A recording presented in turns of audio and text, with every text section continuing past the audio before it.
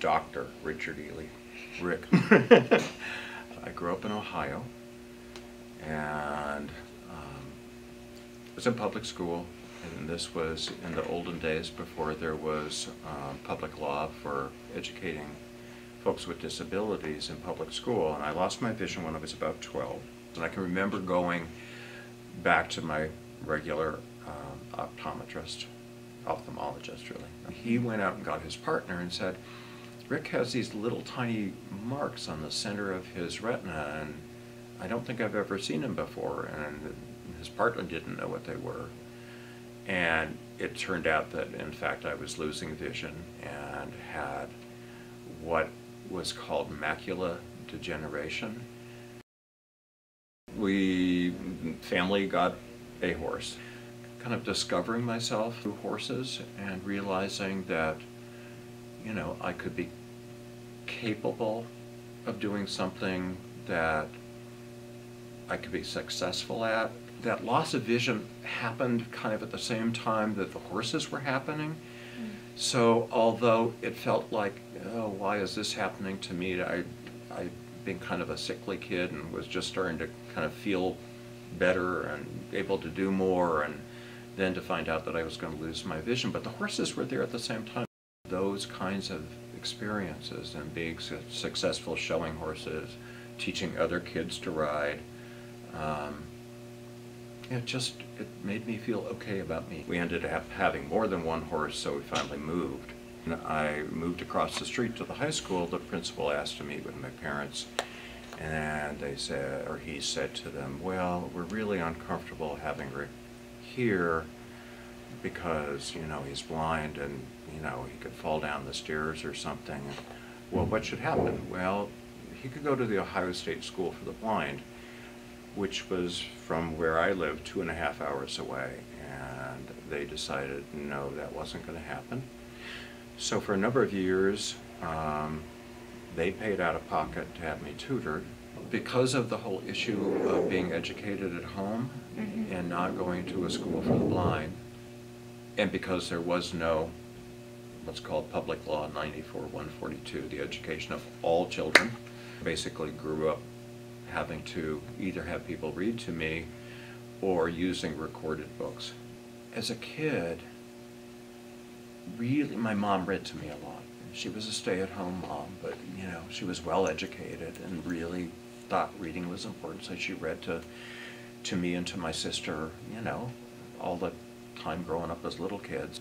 But I had that moment when we were all asked to find a passage that we wanted to read from a book that we really liked, and mine was Winnie the Pooh, and I went with my copy of Winnie the Pooh, and I just stumbled and bumbled and, you know, really not, you know, books were kind of beyond me. And then when I was diagnosed as having a visual loss, then I thought, wow, they're really behind me. And I can remember my dad knew a contractor that he worked with who was losing his vision, and somebody had given him the old talking book machine.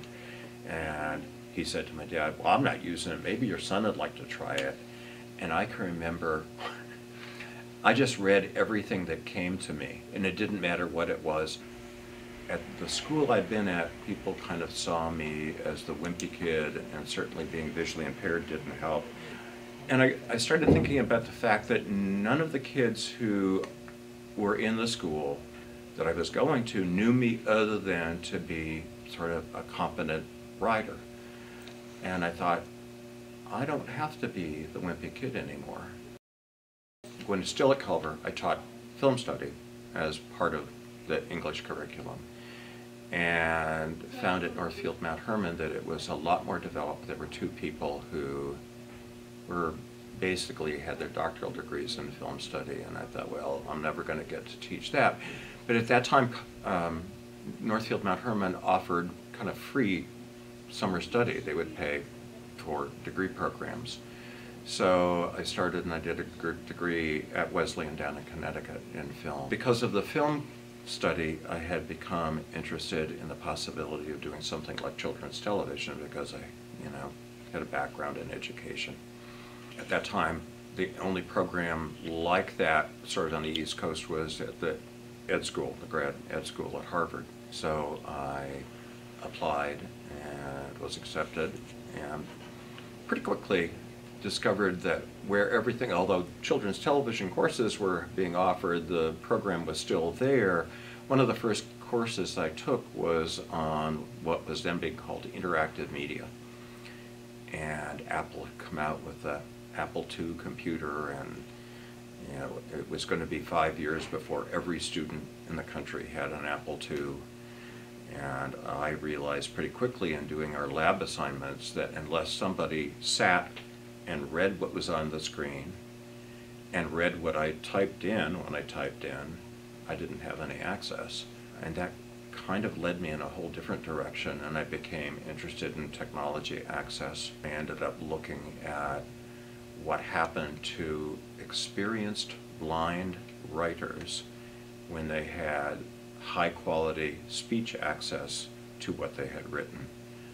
And that became my dissertation. I went to Boston College and kind of doing the research that I was doing and other things, but also the contribution that the university made was that I could take courses, and in that time I became a certified in Massachusetts teacher of children with visual impairments. You know, nobody wants to be cut off from the world. I've been very fortunate in remaining pretty independent, and that doesn't mean that I do everything by myself. The older people that I work with, people sort of my generation or even just younger adults, that notion that, you know, you can do these things. I will be honest, for a long time I did my best to hide my vision, the degree of my vision loss. It took a long time for me to be able to get out.